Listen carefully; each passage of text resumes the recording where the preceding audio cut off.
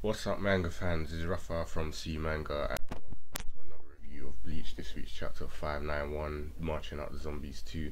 So I have to admit, this chapter had me laughing a lot more than I think I should have. Mayuri and the four Arrancars were too hilarious. From the get-go, Charlotte definitely had me rolling up when he started insulting Yumichika. He's like, who's that over there? He's like, who's that ugly mop top with the terrible fashion? He's like, oh, I can't believe I've forgotten his name. And then we have obviously Yumichika easily riled by that, because fashion is like his pride, and looking beautiful is what he's about.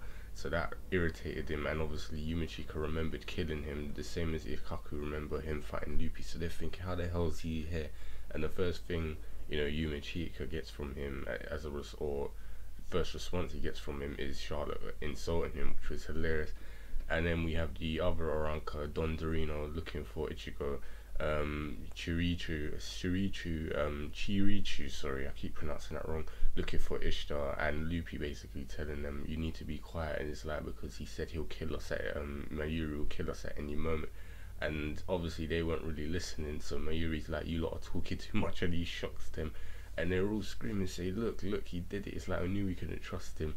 And Luffy's even going on saying, I wasn't even talking that much. And Mayuri's like, and you're still talking, and shocks them again. That had me rolling up in tears. And as I said, it's finally actually kind of funny that after so many years, Kubo reveals, officially reveals what Mayuri stole from Giselle's hidden basement back in the Hueco Mundo arc.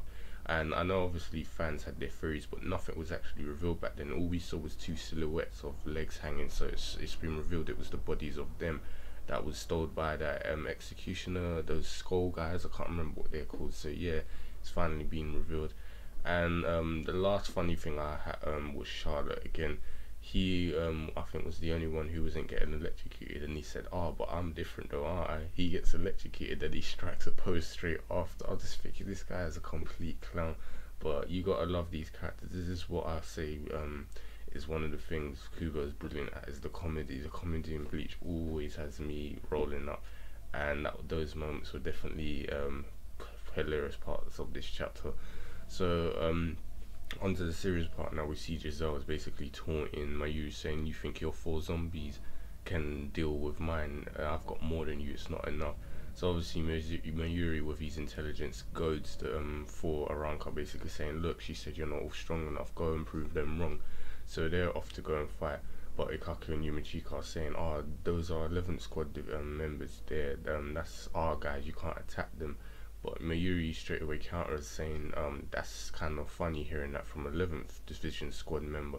It's like, you should remember that Shinigami have been obviously raised and taught that we have to defend the Serete at all costs, and any Shinigami that goes rogue or turns against it must die. This is the words from your late Chief Commander Yamato himself, and that makes them think. So Mayuri, as much as he's an arsehole and always thinks about reset, he does have some sort of principles. I guess you could say he's using this as an excuse to test out his experiments, but this guy does have some sort of intentions for Serete, and then obviously in a way he needs to save it anyway, because that's where his laboratory is and he wants to live. So yeah, it was kind of good to hear him bring out those words of wisdom from Commander Yamato himself. And it's true, they're pretty much kind of need to be beaten. You can't just not fight the Shinigami, whether it's against their cause or not. So what was interesting was they brought up that Don Dorino, when he was fighting the zombies and he was hitting them and blood was coming out of the zombie Shinigamis, he was dodging, and Luffy was saying, why do you need to dodge? The blood shouldn't affect you, because Ikaku had blood touched from him when he attacked Bambi and nothing happened to him, so there shouldn't be any problem unless it's actually Giselle's blood that touches you. So hearing that, he's like, okay, fine, I'll go all out. So it's kind of obvious, obviously. It does make sense for them to worry that, okay, once a zombie passes on its thing, Giselle being the original zombie, passes it on, the infection should be able to spread through blood. But I guess because it's not actually, if they're just under control and it's not their blood that's changed, it would make sense that they can't be controlled. and I don't think it would really work anyway. But either way, as I said, they don't have to worry unless it's Giselle's blood that's turning. So Bambi is basically being healed by Giselle. She was on the floor, completely messed up, and Giselle healed her. And what was funny was Charlotte come along and he basically said, "Oh, it's very interesting. It's like I get a weird vibe from you. You remind me of myself. You're very similar." And I can obviously imagine he's basically referring to him being a man who's, you know, obviously changed their sex. So I could see by the look in Giselle's face that that bothered him a lot. And he's like, "What?" So he sends Bambietta to go and fight him in a rage. And this part was funny as well because Charlotte grabbed Bambietta and he threw him in the direction of where Mayuri was, and he claims it was an accident because Mayuri's like, "Oh, good, luckily, it's unlucky you missed," and he's like, "Oh, my hand just slipped. I didn't mean to intend to hit you," which is obviously, you know, a lie. And so Bambi comes back out, and Charlotte's like, "Oh, damn! So you're one of those enemies. We can't just beat you down. You need to be completely incinerated." So he uses a Cero, and it looks like Bambietta is finally bitten the dust and she's been vaporized, hopefully, because I just want her dead now. It's kind of sad to see her used that way, and I just want this fight to be over soon. But when you think things are over, we get a surprising reveal by Kubo right at the end. Giselle basically says, "Oh, so Bambi wasn't able to do enough. Fine, Captain, you can come out."